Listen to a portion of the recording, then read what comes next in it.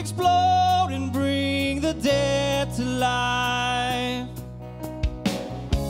A love so bold to seek a revolution somehow.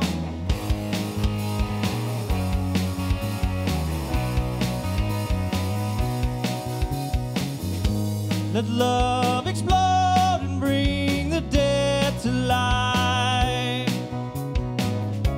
A love so bold to seek a revolution somehow. And now I'm lost in your freedom. In this world I'll overcome. My God's not dead, he's surely alive. He's living on the inside, roaring like a lion. God's not dead, he's surely alive. He's living on the inside, roaring like a lion.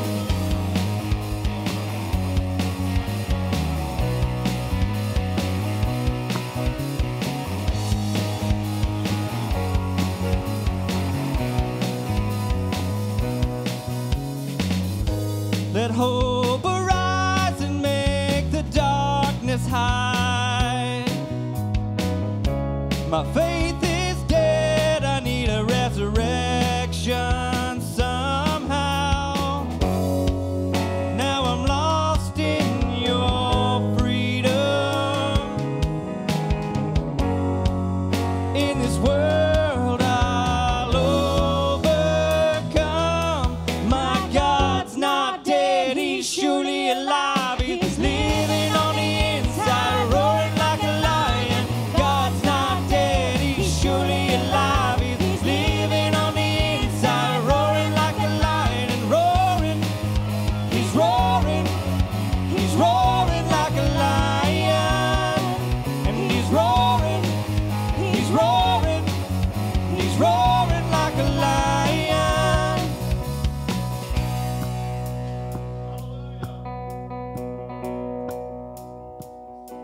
Let heaven roar and fire fall. Come shake the ground with the sound of revival. Let heaven roar and fire fall. Come shake the ground with the sound of revival. My God's not dead, he's surely alive. He's living on the inside, roaring like a lion. God's not dead, he's surely alive. He's living on the inside, roaring like a lion. God's not dead, he's surely alive. He's living on the inside, roaring like a lion. God's not dead, he's surely alive. He's living on the inside, roaring like a lion, roaring. He's roaring, he's roaring like a lion. And he's roaring, and he's roaring, and he's roaring like a lion.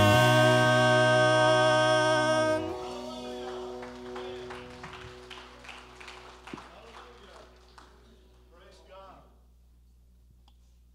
Hallelujah. Glory. Praise God.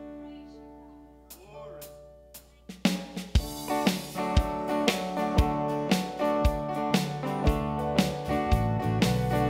Don't you know that I woke up this morning with my mind stayed on Jesus? I woke up this morning with my mind stayed on Jesus. I woke up this morning with my mind stayed on Jesus. Hallelujah. Hallelujah, hallelujah, hallelujah. I'm walking and talking with my mind stayed on Jesus. I'm walking and talking with my mind stayed on Jesus. I'm walking and talking with my mind stayed on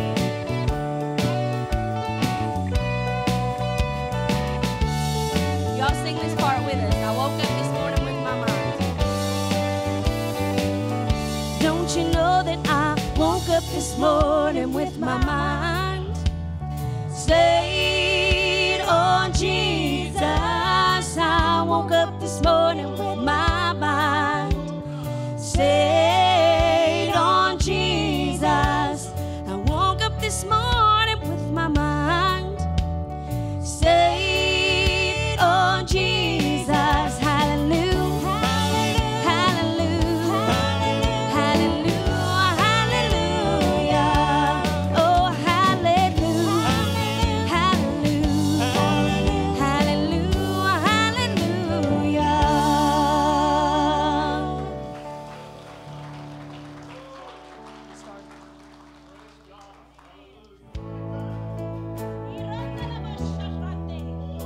When the stars burn down and the earth wears out and we stand before the throne with the witnesses who have gone before, we will rise and all applaud, singing blessing and honor and glory and power forever to our God.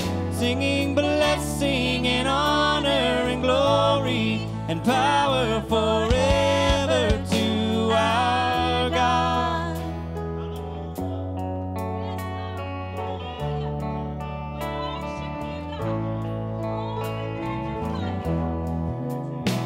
When the hands of time wind fully down and the earth is rolled up like a scroll, well, the trumpets will call and the world will fall to its knees as we all go home, singing blessing and honor and glory and power forever to our God. Singing blessing and honor and glory and power forever to our God.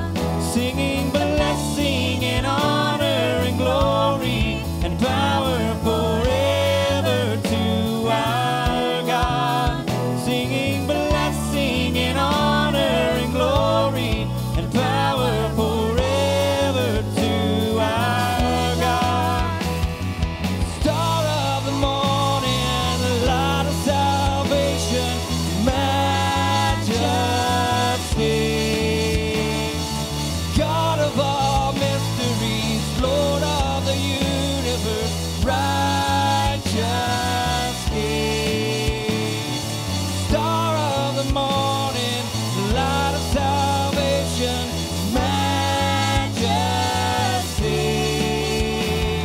And God of all mysteries, Lord of the universe, righteous King.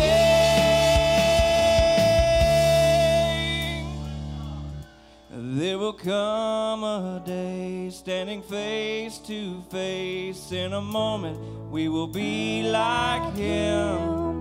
He will wipe our eyes dry, take us up to His side, and forever we will be His. Singing blessing and honor and glory and power forever to our God. Singing blessing and honor and glory and power forever to our God. Singing blessing and honor and glory and power forever to our God. Singing blessing and honor and glory and power forever to our God. Singing blessing and honor and glory and power forever to our God. Amen. Hallelujah.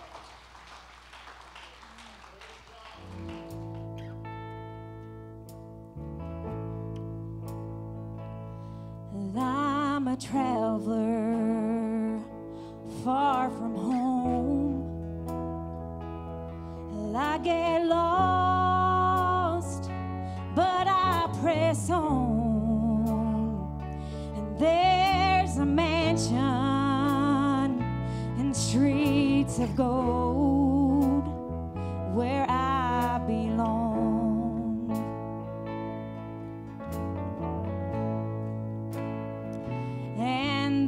There's a day that's coming soon where the old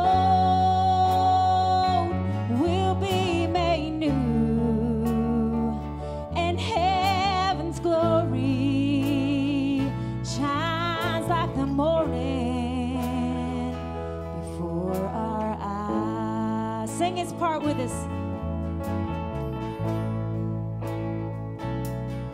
When we all see Jesus, when we all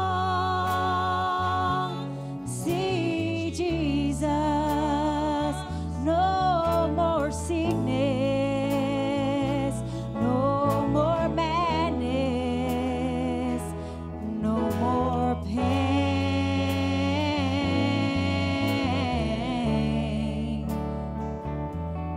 When we all see Jesus face to face,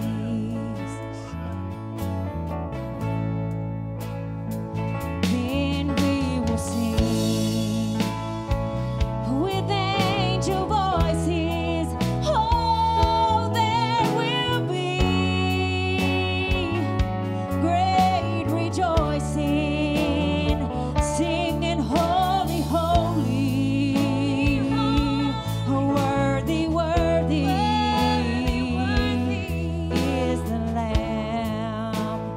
Oh, the Lamb is when we all see Jesus, when we all see Jesus, no more sickness, no more madness, no more pain.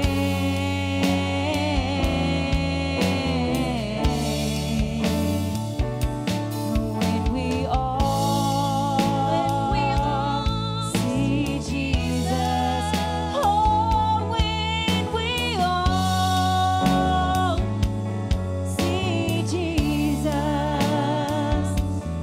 when we all see Jesus face to face,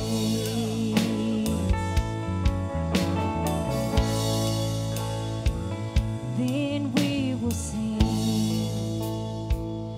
with angel voices. There will be a great rejoicing, singing holy, holy, worthy, worthy is the Lamb. Oh, the Lamb. 'Cause when we all see Jesus, when we all see Jesus, no more sickness, no more madness, no more pain.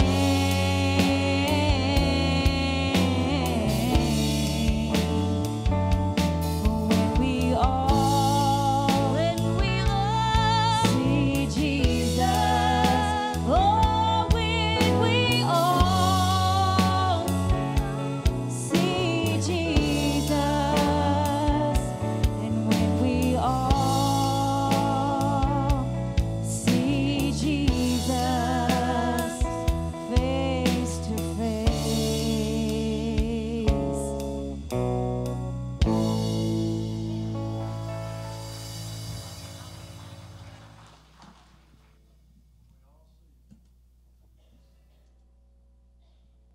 Hallelujah. All right. Well, I can guarantee you one thing. Everybody's going to see him. Amen.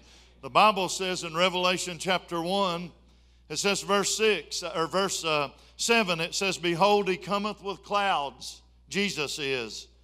And that's what he said to his disciples in Matthew 28.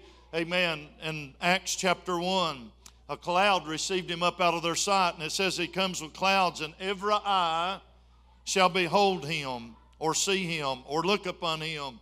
And they also which pierced him, and all kindreds of the earth shall wail or lament because of him.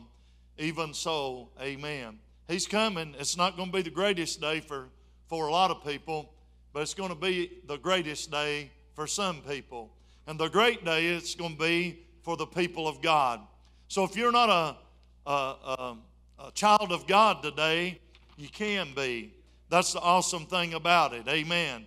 Praise God forever. You can be born into the family of God. You can't be born into my family. Amen. But you can be born into God's family. And that's just the way life is. Amen. But anyway, that being said, I want to talk for the next few minutes from Psalms chapter 78, verses 39 through verse 42. I want to talk about limiting God. And a lot of times the reason that people, all of us, at one time or another, we limit God. We really do. Amen. And the reason that we place limits on God is because we sort of compare God, I suppose, to our own limitations. And at best, we're very limited. Amen? At best, there's very few things that we can do. But the wonderful thing about God, He can do everything. Amen. There is nothing. There's two different times in the Bible that God asked the question to two different people, is anything too hard for the Lord? He asked that to a woman that was barren. He asked that to a prophet by the name of Jeremiah. And of course the answer is nothing is too hard for the Lord. There's a lot of things that's too hard for me. There's things that's too hard for you. But there's nothing that's too hard for the Lord. Now that being said, I want you to stand all over the building to reverence the reading of God's Word. I want you to turn in your Bibles to Psalm 78, verse 39. The Bible says, for He remembered, everybody say that with me, remembered. So God remembers, amen. I'm glad that God forgets. God forgets our sins.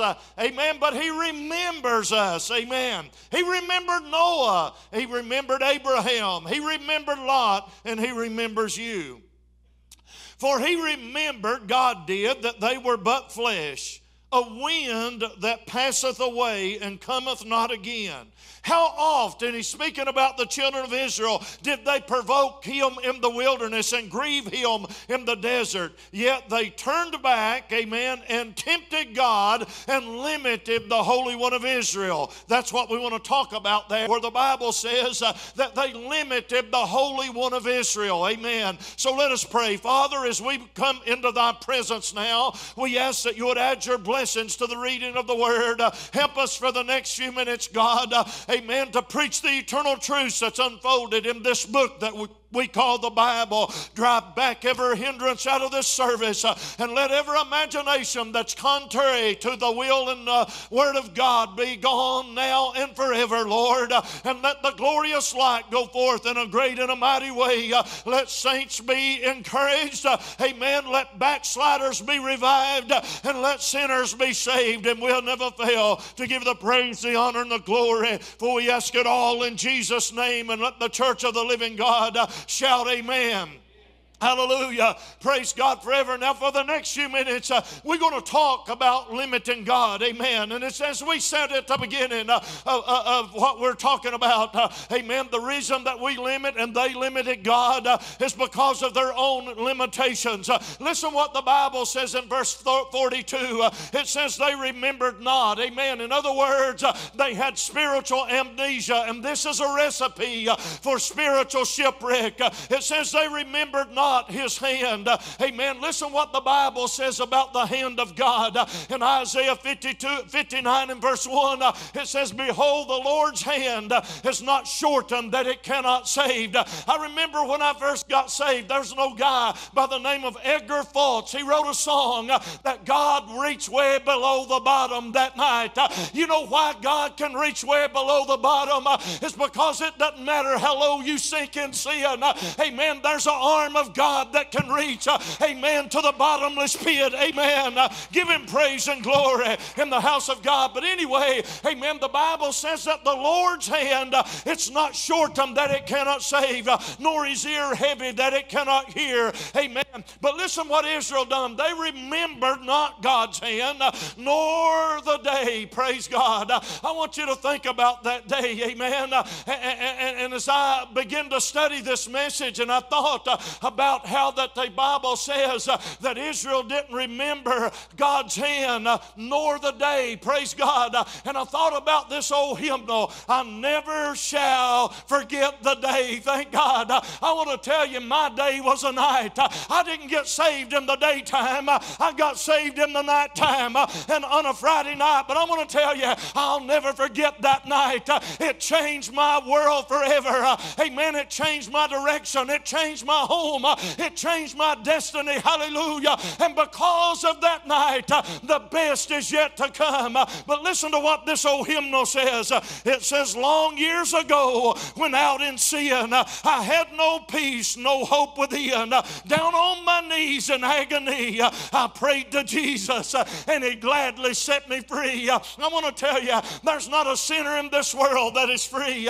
Yeah, you think you're free to party and go around and do this, that, and the other, but I'm going to tell you, of whom a man is overcome, of the same as he brought into bondage. And the only people that is free today, it's those that are freed by the Son of the living God. Hallelujah to God today. But listen to the song. It says, I never shall forget that day when all the burdens from my soul were rolled away. Amen.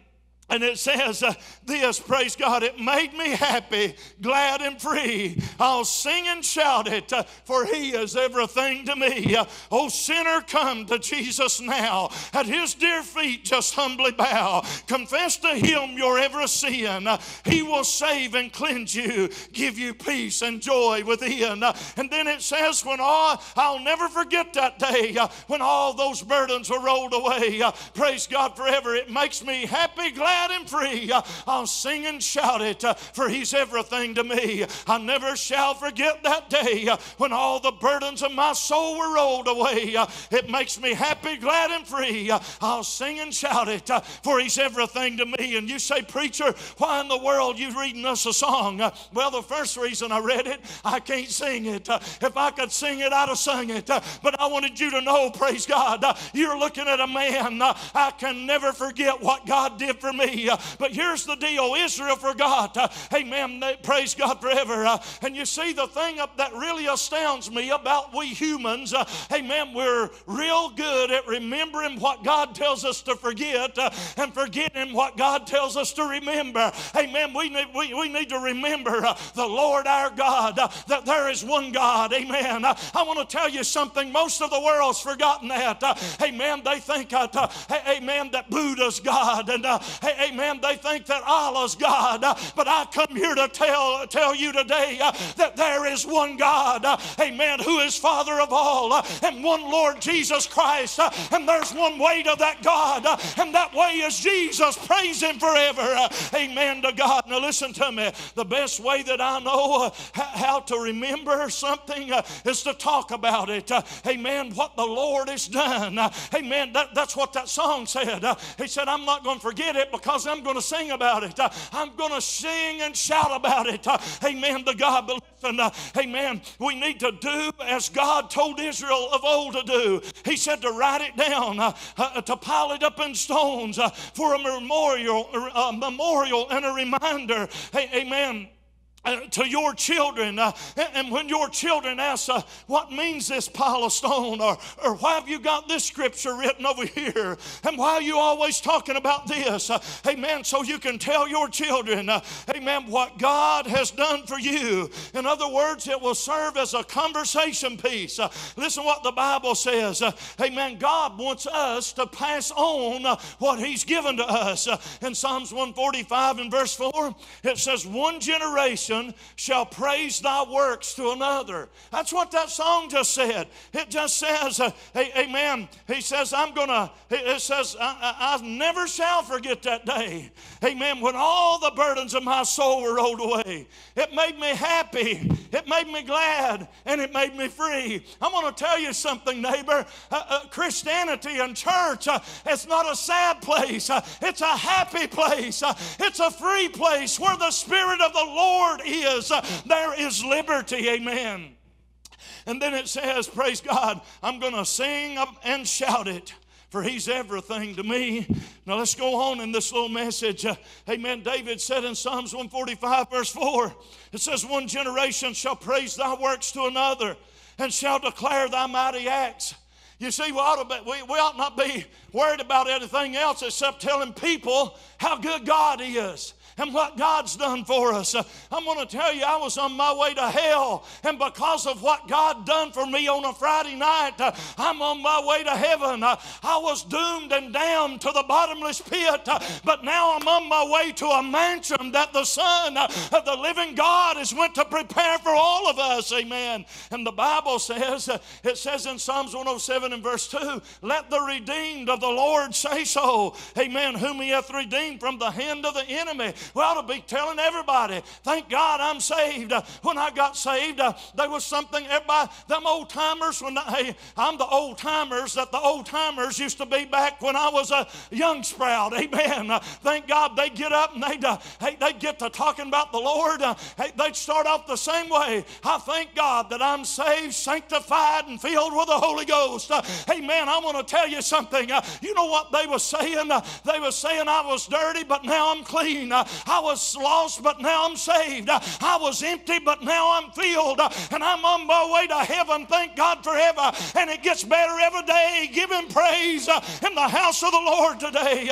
And David said, let us say that. Let the redeemed of the Lord say so. And then Moses was preaching to the children of Israel. And in the book of Deuteronomy, he told them in chapter 6 exactly what I just said in verses 6 through 10. He said, and these words which I command thee this day shall be in thine heart. I prayed 1,000 prayers or more for God to scribe the words, His words upon the table of my heart, that I would learn not to sin against thee. Praise God. And He said, listen, these words that's going to be in your heart, He said you need to do something with them. Verse 7, He said, and thou shalt teach them diligently unto thy children. Are we teaching our children about the Word of God and what God has done for us and what God will do for you and what God will do for them?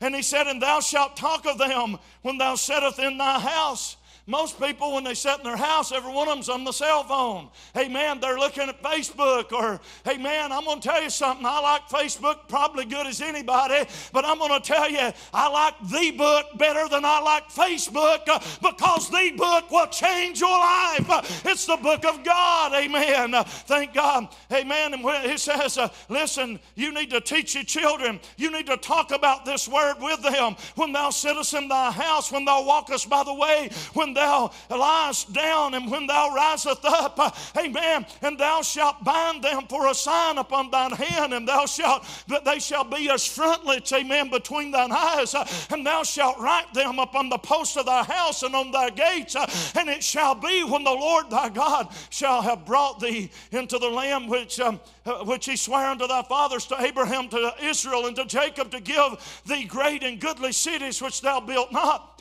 Listen, God's a giver.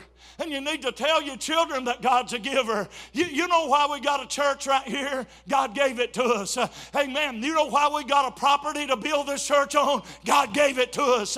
Amen. You know why you had health to walk into church today? God gave it to you. You know when you give up the ghost that you're going to heaven, it's because God's going to give it to you. God's a good God, church. The Bible's a good book, and heaven's a great place, and everybody ought to want to go there. Amen. And the Bible said that God will give you houses full of good things. I'm going to tell you what the devil will do. He'll have you living under a cliff. But God will give you a house full of good things. And the Bible says, which thou fieldest not.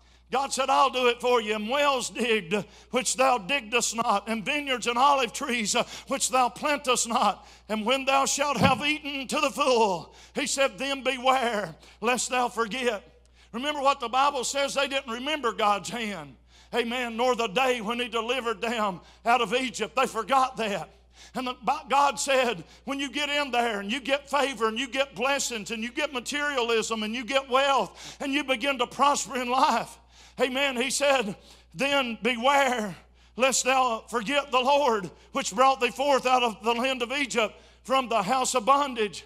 Listen, there's things that we need to be thinking about. The Bible says in Psalms 1, verses 1 through 3, blessed, I want to be blessed. I make no bones about it. Blessed is the man that walketh not in the counsel of the ungodly, nor standeth in the way of sinners, nor sitteth in the seat of the scornful. But the blessed man's delight is in the law of the Lord, and in his law doeth he meditate day and night. And he's going to be like a tree planted by the rivers of water that brings forth his fruit in his season. His leaf also shall not wither, and whatsoever he doeth will prosper. The blessed man, the man that meditates on God's word and obeys God's word, is a guaranteed success.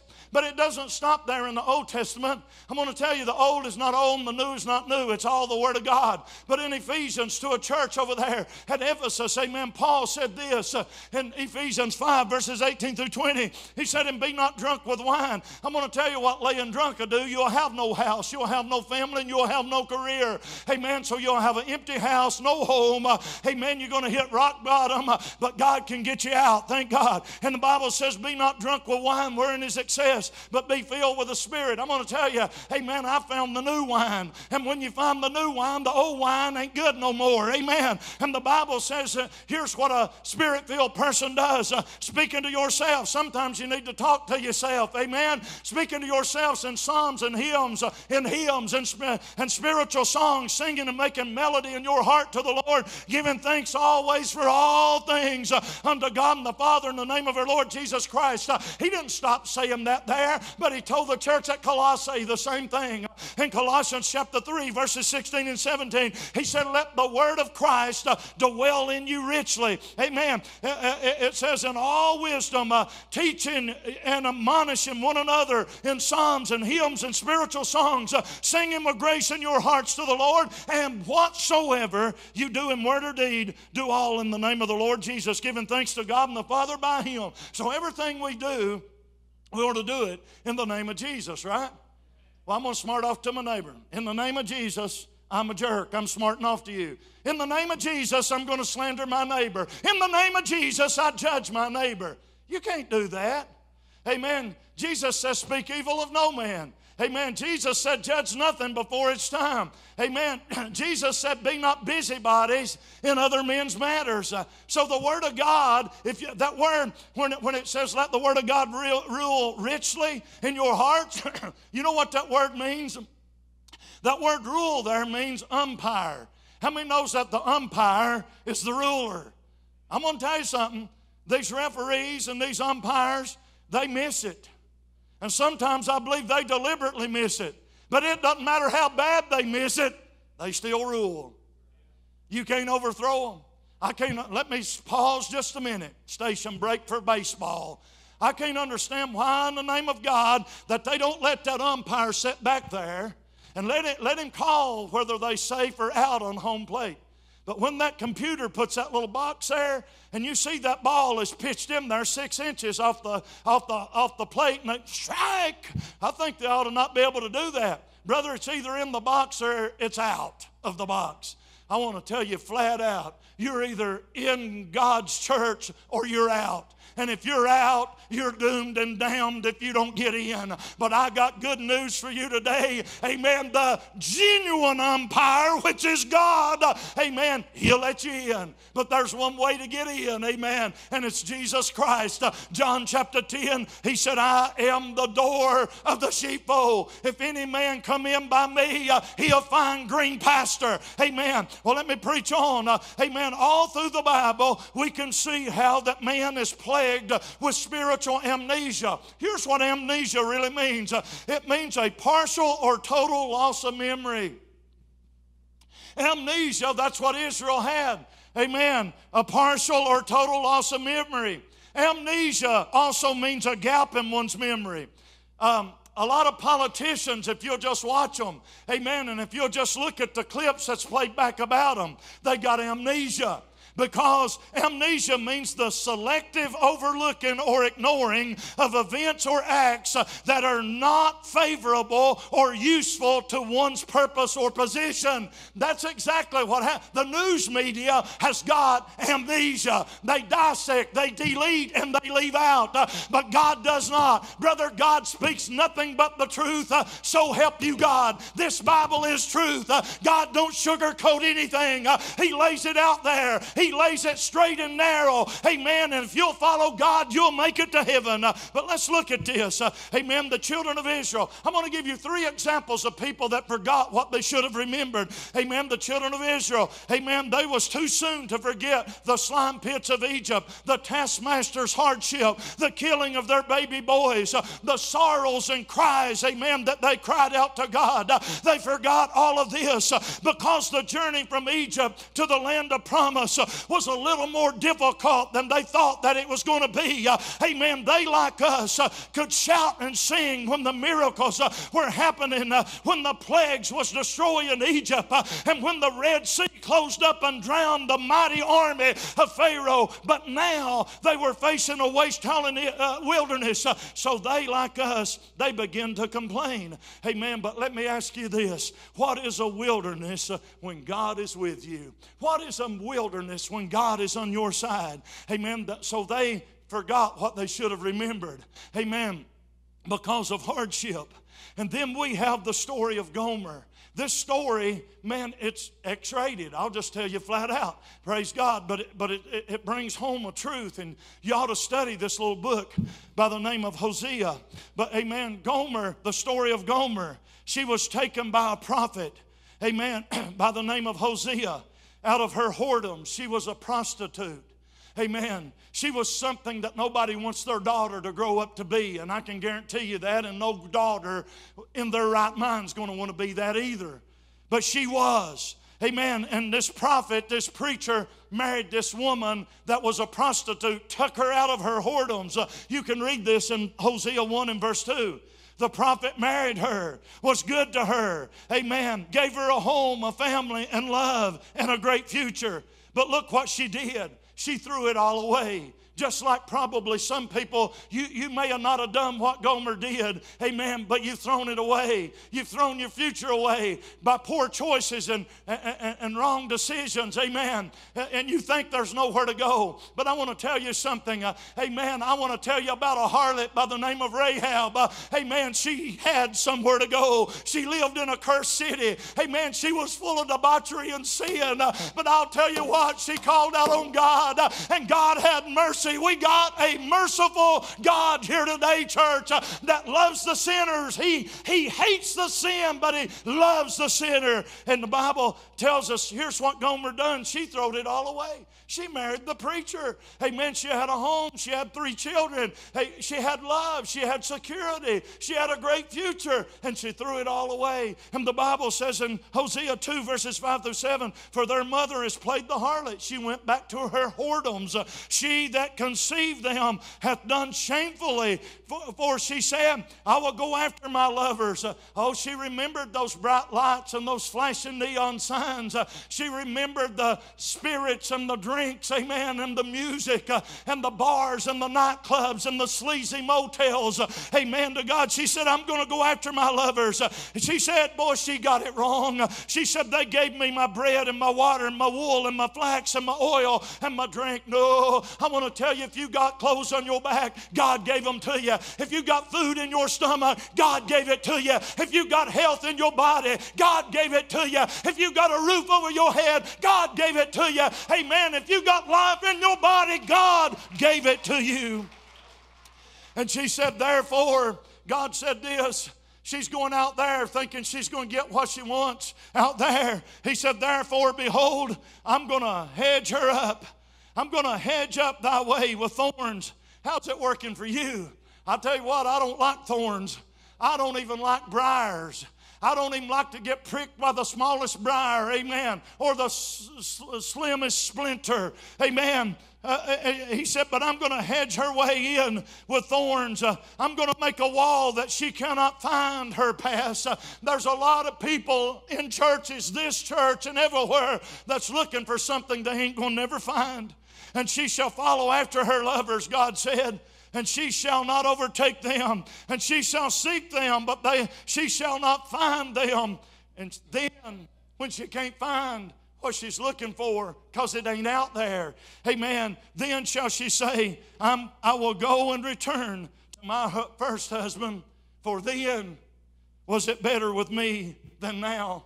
See, you can have it bad. You may have walked into this church and some of what I've just said may really hit you, but it ain't hitting you because I knew you was going to be here. And it ain't hitting you because I'm trying to be mean. It is speaking to you because God wants you to come back home. Doesn't matter how bad you've been. Doesn't matter how wrong you are. It doesn't matter how far away you've traveled. God wants you to come home. Amen. Thank God. I want to tell you something. Not one of my children can do bad enough that I won't want them to come back home. Hallelujah to God. And I'm going to tell you, I'm an imperfect parent, but God is a great Father. And God wants you to come home. His fold is home. Amen. And then the third one that I want to talk about was the prodigal son. It was a story that Jesus told about a young boy that left home, wasted his living on rioting and drunken parties and harlots. Amen. And he hit rock bottom. That may be where you're at today. Amen. But listen, there's a way up, there's a way out, and it's Jesus. And the Bible says in Luke 15, verses 17 through 19, and when he came to himself, see, he really wasn't who he was. This ain't who he is. Laying out with the girls and drinking with the boys and partying it down, that really ain't who he is. He realizes that. He came to himself and he said, how many hard servants of my father's have bread enough and to spare, and I perish with hunger. He said, I'm going to rise. See, when you're down, you got to get up. You're going to get to where you need to be. He said, I'm going to get up out of this mess. I'm getting up out of this pig pen of sin. Amen. I will arise and go to my Father, and I'm going to say to my Father, Father, I've sinned against heaven and before thee. And he said, I am no more worthy to be called thy son. Make me. In verse 12, he said, give me. But brother, when he hit rock bottom, he said, just make me. Make me as one of thy hard servants. You know, the give me attitude is an entitlement attitude. Hallelujah. One of my superior officers on the railroad, he said to me one day, he said, Gary, he said, I can't understand these young guys. He said, they the entitlement generation. He said, they think they entitled to a big check and do nothing to get it. That ain't the way it works, church. And if that's you, you need to go to work. Amen. You need to get up and do something. Make something out of yourself. And my son told me the other day, he said, Dad, you preaching awful hard on people to work. He said, you're going to make somebody mad. The only thing that makes people mad is when you're guilty. Get over it. Amen. The Bible says there's profit in labor, right? Amen. Somebody said, boy, I wish I had that. Go to work. I'll move right on that. Amen. I ain't got a job. Well, we'll help find you one. You first got to apply, right? The job don't run you down. I had to drive 180 miles to fill out an application to get a job, and was only told, they said, son, you got to have experience. And I said, well, where am I going to get that at? I was applying for a bridge job to paint bridges. He said, well, get you a job at a service station. I said, sir, I want to ask you one question. How can that give me experience to paint a railroad bridge? He didn't have an answer. That was probably a smart aleck question to ask. But 2 weeks later, thank God, he hired me, and I'm glad. And that was 40 plus years ago. Let's move off of that. It's 12:05. Give me 8 or 10 minutes and I might be done. But sad to say, it often takes the loss of something before we realize the value of it. Let me explain that. It might take the loss of that job that you complain about until you don't have it any longer. It may take the loss of your health before you realize how blessed you were. Jan, I'll never forget one of the times that I visited George, God love him, he looked at me and he said, Gary, you don't know what I'd give just to be old George again. That's what he said. Because he's laying now flat of his back in a hospital room in a bed. He said, I ain't been sick a day in my life, and it hit me just like that. See, none of us can really you don't value your spouse until you don't have them, or you don't value your children like you should until they're gone. Or you might not even value your church or your pastor or your worship team like you should till you don't have them anymore. That's just the nature of us. We don't really value stuff until we don't have it. And I don't know how to fix that. But listen, here's the God's truth. This was true in the case of the children of Israel. It was true with Gomer. It was also true with the prodigal son, and it is true with a multitude today. It may look greener on the other side of the fence, but the truth is the only green pasture is the provision of God. Psalms 23:2 says, He maketh me lie down in green pasture. He leadeth me beside the still waters. This has always been the tactic of the devil, to convince people that there's something greener on the other side. That's how he got Samson to marry the wrong woman. That's how he got David in trouble with Bathsheba. In Genesis chapter 3 and verse 6, that's how he got Adam and Eve in trouble. And when the woman saw that the tree was good for food and that it was pleasant to the eyes and a tree to be desired and one to make one wise, he took of the fruit thereof and did eat, and gave also to her husband with her, and he did eat. Adam and Eve, like a multitude after them, found out that it wasn't greener on the other side. But the other side, when they was kicked out of the garden, amen, they faced hardship, difficulty, and it was full of disaster and terror. In Genesis 3, verses 17 and 18, the Bible says, And unto Adam he said, Because thou hast hearkened unto the voice of thy wife. I want to ask you a question. Who have you been listening to lately? Have you been listening to you or your spouse or your career? Amen. Or have you been listening to God? Amen. Because you listened to your wife, Adam, and hast eaten the tree of which I commanded thee, saying, Thou shalt not eat of it. Cursed is the ground for thy sake, and in sorrow shalt thou eat of it all the days of thy life. Verse 18 says, Thorns also and thistles shall it bring forth to thee, and thou shalt eat the herb of the field. Verse 23 and 24 of Genesis 3 says, Therefore the Lord sent him forth from the Garden of Eden to till the ground from whence he was taken. And then it says in verse 24, So God drove out the man, and he placed at the east of the Garden of Eden, the entrance, cherubims, and a flaming sword, which turned every way to keep the way of the tree of life. Now, no doubt, friends, I'm about done, that Adam and Eve, when God gave them children, and by the way, if you read chapter 4, you see that they got children, and Adam knew his wife, and she conceived and bore Cain, and then she bore Abel. So they have children, they have a family, they have a life. Amen. No doubt that after they got these boys, they would walk by Eden. And while looking at that the splendor of the garden of God and witnessing the flaming sword of the cherubim flaming in the noonday sun, amen, no doubt the children of Adam and Eve, Abel and Cain, would say, What is this place, Dad? And these first parents would say to their children, You know what? Cain and Abel, your mom and I used to live there. And no doubt one of the boys would say, But Mom, what happened? Why don't we live there now? Well, Adam said, Sons, we broke the commandments of God, and we dishonored him, and we lost paradise. We was kicked out of paradise.